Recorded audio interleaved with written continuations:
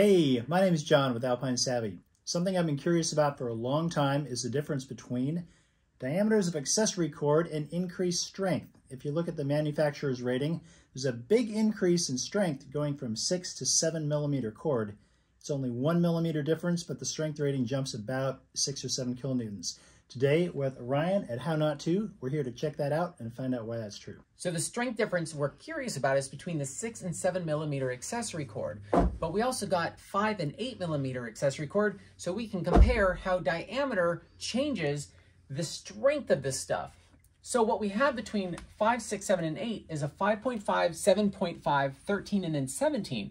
And you can see it's a 36% jump in strength, and then a 73% jump in strength, and then a normal 31% jump in strength. So when you're increasing just by 1 millimeter your accessory cord, you're actually increasing the area you can fit in the nylon strands. Imagine a pipe here.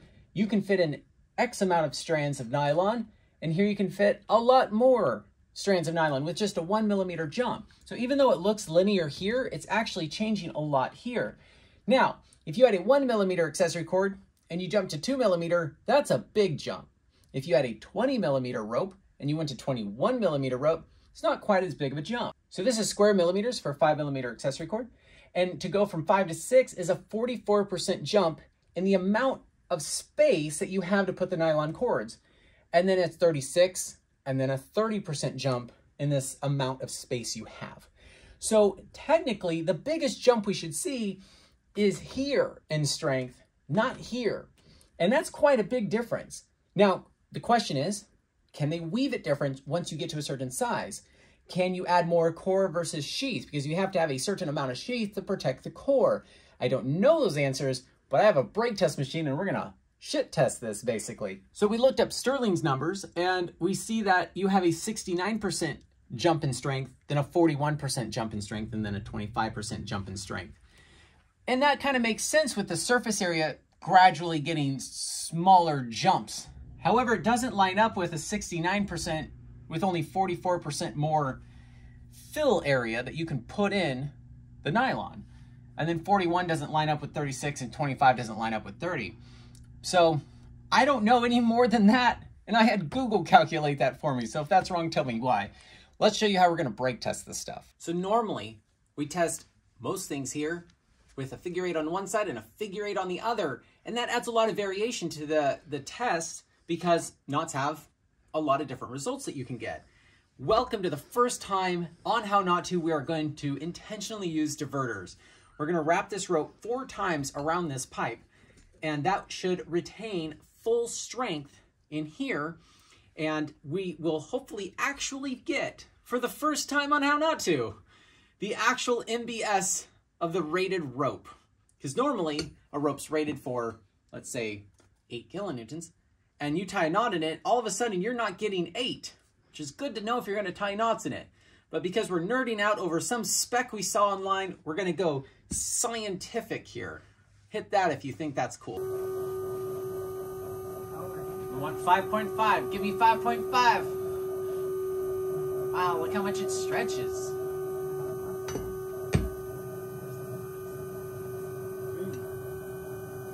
Come on, 5.5. Yeah! Wow!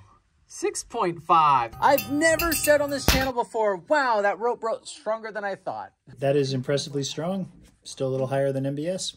So it's clove hitched here in the back, and the idea is it's gonna break somewhere behind this bollard. So when I put slackline webbing in this web lock, it has a similar thing going on where it's a diverter. It's just not full size for full strength. It always breaks in the back of the web lock. And that's what the rope is doing here. On our next sample, we're going to put a Sharpie mark to see how much it stretched and to see where it broke relative to where I put the Sharpie mark. But this stuff is not just stretching the cord here, it's stretching all the material around, which is why these things spread out so far before it finally broke. Now, there's not a lot of friction on this bollard, but it's enough to not have this clove hitch be the reason it breaks. It breaks around this thing, giving us obviously full strength. Let's do it again.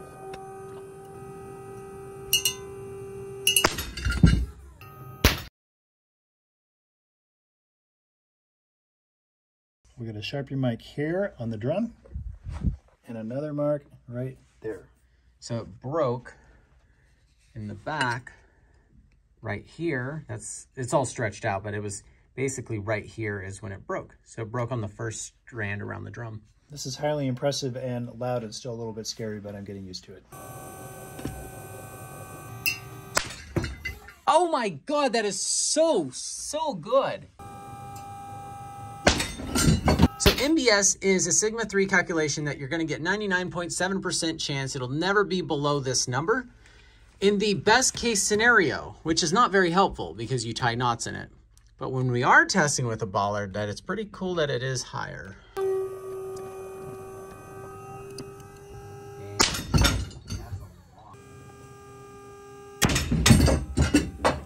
Now for the true test, to see if this is 73% stronger.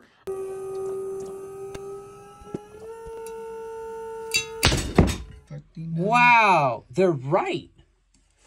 I've never seen that before. Imagine that. I do need to figure out a way to prevent that from falling. I'll probably just put a hanger in here and connect it to the side because this is stationary. But what's neat is this is an ASAP used by the rope access community. And see, it goes this way until you pull it and then it catches. And so that way this can extend with my rope ever so slowly without affecting our number. And it's been working pretty good because this is free floating, and a lot of times this is actually permanently attached to the actual piston. So yeah, this whole U-shaped brake test machine is working great. We did a whole video on mussy hooks. You should check that out.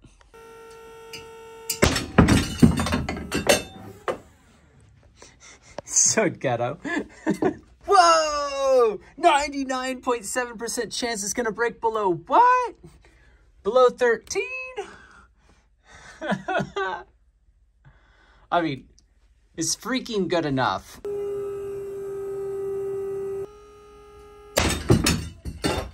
Oh, you jumped. You almost hit your head on the ceiling. Yeah.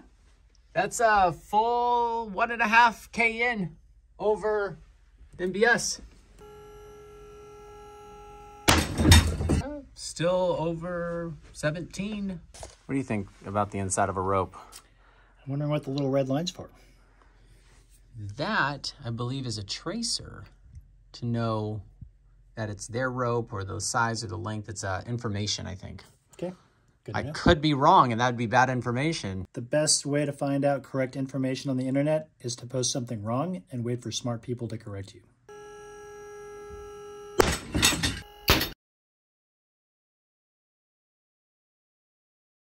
So we did get a bigger jump between 6 and 7 millimeters.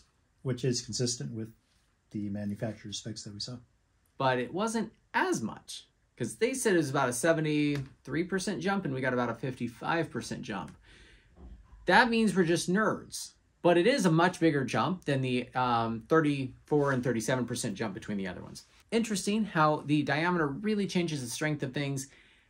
And if you tie knots in any of these, or use them in any other way than big bollards, then you're not going to get these numbers. So please don't go rappelling on a 5 millimeter accessory cord because you saw that it held, 1,500 pounds of force or around 6-ish kilonewtons. That's not how that works. So make sure you understand ropes before you push their limits. This was very nerdy niche thing we're testing. We are going to be testing 6 millimeter super cords with Brent Roth, who we did the Canyon course with. And we're going to do a whole abrasion test, drop test, slow pull, fast pull, and 3 different friction devices, because there are 6 millimeter ropes out there that you can actually rappel on. And it seems really thin to do that when I touch the 6 mil. Have you ever rappelled on a 6 mil? Only in training with like a Petzl rad line. It's pretty scary, depending on the device you use. Yeah, because if you don't have or feel like you have enough friction, it can feel like you're just death gripping the thing. But you don't always just use a normal ATC with a rope like that. Nope. So you're saying you have to know more than just watching a... Apparently so. Those trained and skilled instructors are a really good place to learn that kind of stuff. Now, you have a lot of tips on your website. and you have an Instagram where you post all of that on there. You said you also did classes. I'm organizing a series of classes through the Mazamas in Portland, Oregon, and anyone in the Portland area is welcome to go check those out at mazamas.org.